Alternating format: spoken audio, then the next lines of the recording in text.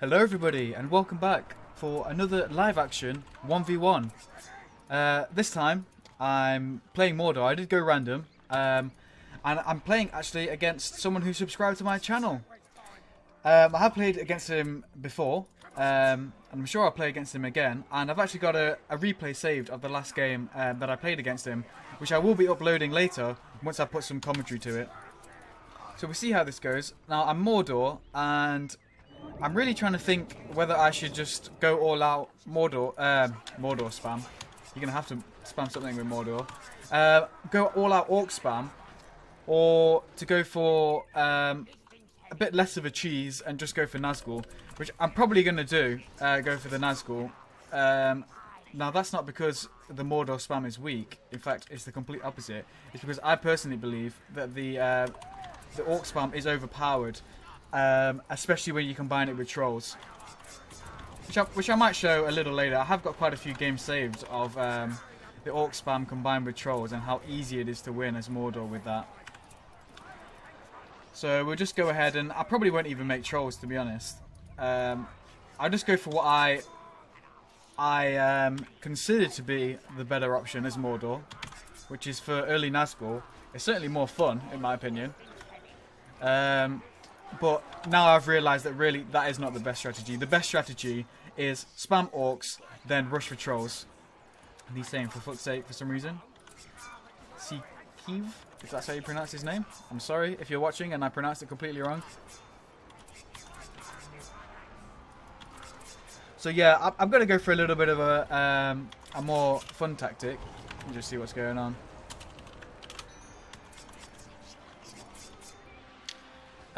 And that is to, as I've said, rush for those Nazgul.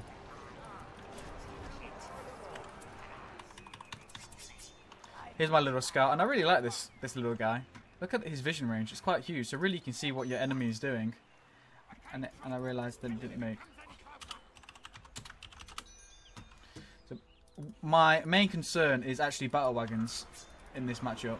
Battle wagons can do quite a bit of damage against the orc spam. It's really one of the only things that stands up to such a high degree versus the orc spam. Let me just actually that's probably a little bit early. I'm just gonna grab a pantry. Probably not gonna make that much of a difference, but I didn't want to do it. I didn't want to do it too early. And basically the reason for that is it's just not good macro. To get your pantries when you don't actually need them. However, I do want to keep up the orc spam, so you do have to get pantries. And usually, a lot of people will be thinking, you know, why don't you go for inside eco buildings before you go for that? Well, I just want to rush the Nazgul.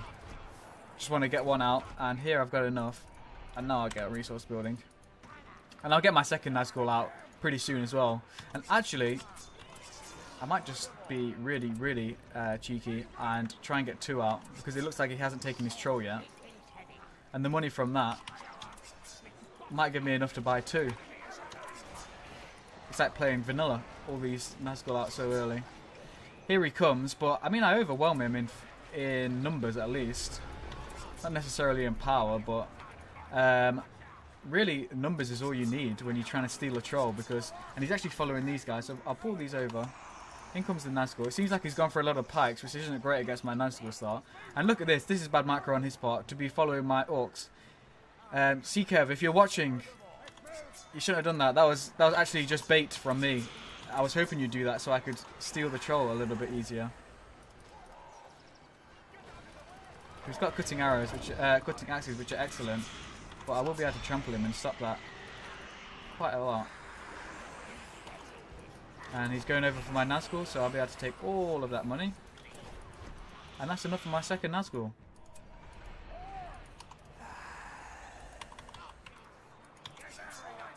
So those guys can continue to do that.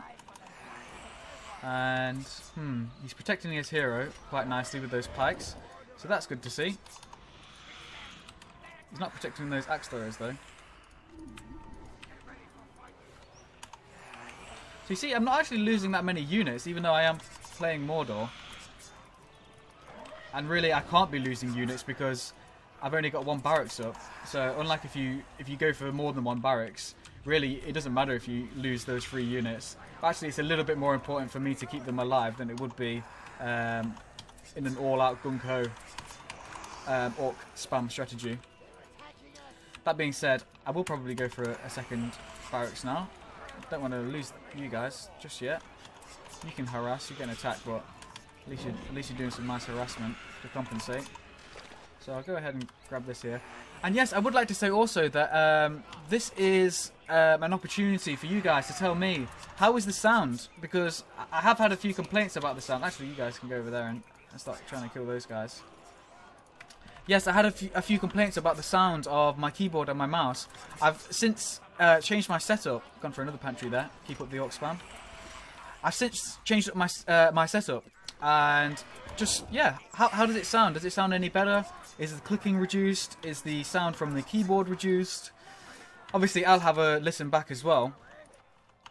And oh goodness me, it looks like he will be going for battle wagons. So really, that to me just says, get Kirith Ungol as soon as you can. And he's playing pretty well so far. I mean, he's got quite a few units out, so I do need to watch out. And it would help if I just remembered now, to help to start spamming some orcs. Oh, and he's creeped that warg layer there as well, so that's nice. Not nice for me, but nice from him. You guys can go up there and creep for a little bit. So will I get that? Probably will. And look at the Nazgul are pretty good at harassing as well. So they function a little bit like how Dimitri would use his trolls. I kind of replaced that with Nazgul, and I mean, trolls are excellent hero killers, but Nazgul are as well, and they're reasonably good harassers. I don't know what is a better hero killer, the Nazgul or the trolls. And we've got some pikes out to try and kill my Nazgul, but thanks to Dwarves being slow AF, I can actually just run rings around him a little bit and destroy some of his buildings in that way. That way being just annoying in general.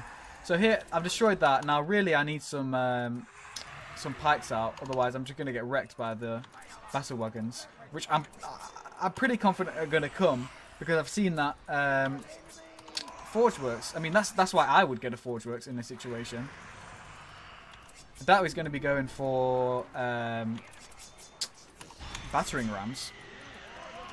However, I'm actually thinking about it. I'm not actually that worried about the battle wagons, because I am worried if I'm charging into pikes like that though. Luckily, he hasn't got any pikes there, so my Nazgul should survive.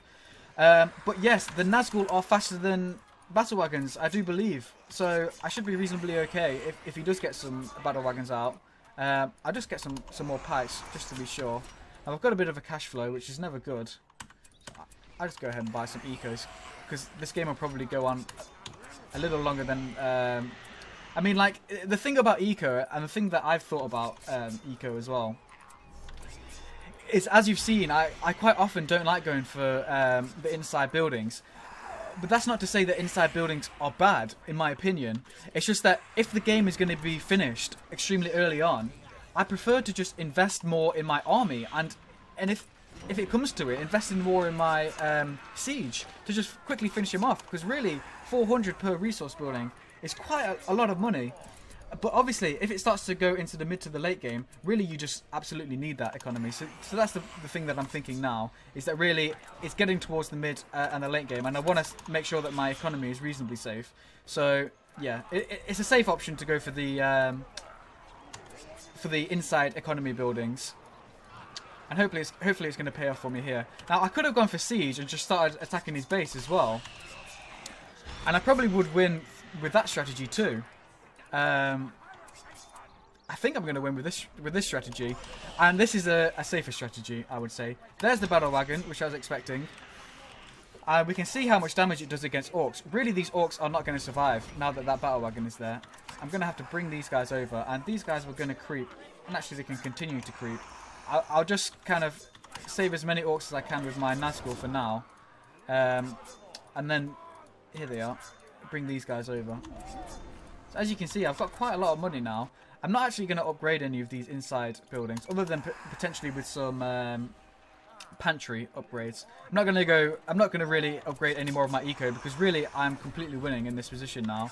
And having said that, Coolbag just died, but oh well. Yeah, I'm completely winning in this position. I can't see him coming back, and there's not really any need to upgrade my inside eco buildings other than with pantry. I mean, with pantry, that's just basic macro. I just need more troops. But really, for me, going for extra eco, it's more about preparing yourself for later in the game, as I just mentioned. We'll go ahead and use Shelob there, see if we can trap him. There's the battle wagon. So I'll bring my Nazgul over there. You guys can come up here to try and harass. You guys can try and do something with your lives. So there it is. And let's see. I'm pretty sure that they're faster. And indeed they are. And I think he's actually slowed by the... No, I haven't summoned any spiders. He's got a debuff. Oh, so... Derp. It's the debuff of the Nazgul. I thought it was a speed debuff. Speed debuff from Shelob's offspring. Because I think those spiders do reduce the speed of cavalry. Just ignore me. It was Dread Visage, as I'm sure you realised before me. So yeah, I mean, it's pretty much GG now. He's got quite a big force still of dwarves, but really, if you think about the map, he has none of it apart from like 2 farms. I've got the rest of the map completely, and really, how is he going to stop me from continuing to spam out these orcs? Getting a few rams in his base and oh, having said that, I don't want to lose any Nazgul. It's not that secure to start throwing away your heroes. But yeah, really, what is the plan that he can use now to defeat me in this position? I can't think of one.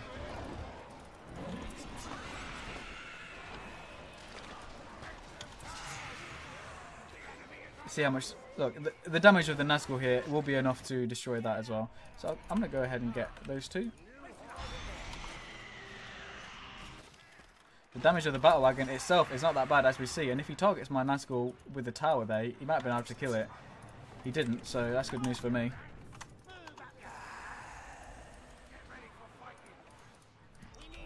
So yeah, what could he have done differently? I think really because I think Cikeve, if that is how you pronounce your name, I think he is quite a new player.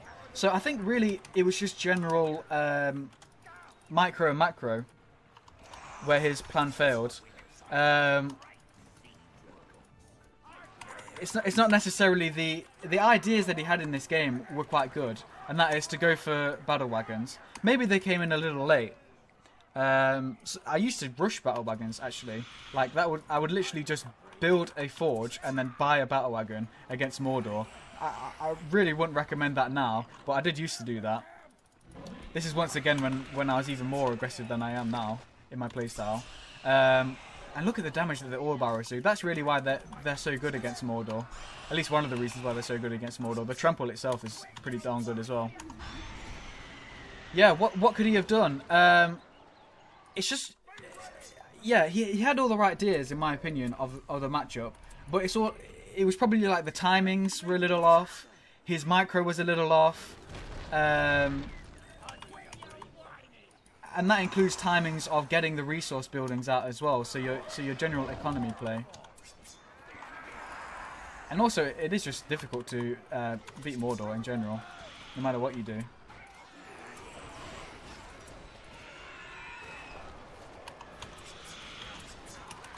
And really, that is it now. That is GG. I can't imagine him coming back from this situation, even more than I was saying I couldn't imagine him coming back before. Really, this is GG. So, well played. He's a new player. I'm sure you'll get better in time, as I was a noob. Probably, or definitely, a bigger noob than you are right now. So yes, GG. Well played. He's got this empty spot, so he's probably thinking, and this is actually what I do as dwarves as well. Probably thinking I'll save that for my upgrade building, whatever it's called. Can't remember what it's called now. Yeah, that was probably his thought process, and that is I'd recommend doing that as well. So that's it. The power of Mordor. I didn't use the mega OP strategy that I'd like to show you guys a little later. But as you see, this strategy in itself is good. In he comes with Bjorn. Little tip there. If you want to cast Tainted Land or Elven Wood, as you saw I couldn't do it a little earlier. I was going to hit him with a Morgul Blade, but there wasn't enough time, he already died. Yes, if you want to cast that in your enemy's base, you can't cast it around the Citadel until the Citadel's destroyed. Once the Citadel's destroyed, you can cast it. So that's why I focused the Citadel first. Also, it stops his powers coming out. So yeah, that's it. GG, he's got a few farms over here, but really it's not that important that he's got those farms now, because his base is destroyed. GG, all played. So yes, back in the day, and after a little hiatus to play some Company of Heroes, and I played some more Company of Heroes today, and I am actually really enjoying it. And already I'm a little better than I was in that awful display against Rude Devil. So I hope Rude Devil, if you're watching, I am ready for a rematch. I'm not saying I'm going to win. In fact, I'll probably lose again. But I'd say 2 to 3% better than I was before. And for some reason in Company of Heroes 2, like a lot of the abilities are like 2 to 3% accuracy increase. I really fail to see how much of a difference that would make in a game. Anyway, thank you for watching. Another example of how powerful Mordor is. Yes, Dwarves need battle wagons against Mordor, potentially a little bit quicker than that. So, thank you for watching. I'll let you go, and goodbye from me. Oh, actually, having said that, I'll give you a little overview of the tactics, because it is a replay, so I've got this available to me. The units, yes, of course, Mordor almost always will have more units. There's a big spike drop there. I think that was the time that the battle wagons came out, actually. And you can actually probably work that out by looking at the video and see around the 10-minute mark it was. Was that when the first battle wagon came out? I can't really remember, but that's what I assume, because if you remember, it was kind of like in the top right-hand corner. I was harassing him on his farms, and he came in with some battle wagons and destroyed it. Also killed Gorbag at that time. Structures, we both had quite low number of structures. I particularly had low number of inside structures, but I made up for that with the outside structures, it seems. And then after destroying his, I kind of built up and went along that. There's the resources, and really this is something with Mordor in particular, is the amount of resources they have. Really, they've got one of the strongest economies in my opinion, just because the main bulk of their forces are completely free. And there's just the score, rounding it all off. I just slowly built up my advantages until I could destroy his base. Units created. Let's have a look at the resources spent on units in particular. Yeah, he's got nearly double. And bearing in mind that I went for the quite expensive Cirith Ungol units in this game as well. So really that shows how cheap Mordor's army is. Which I think it should be. I think that's quite lore accurate and lore friendly, and that we should balance the orcs in another way. I like that they're free, actually. It's just, can we balance it, is the problem. So there you go. I'll just hover over them. You can pause the video if you'd like to see. 7 heroes built, 1 killed. That was Gorbag dying. And he only built his scout hero who got killed.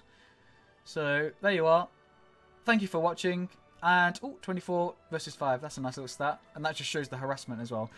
Okay, finally I'll finish this video. Thank you and goodbye.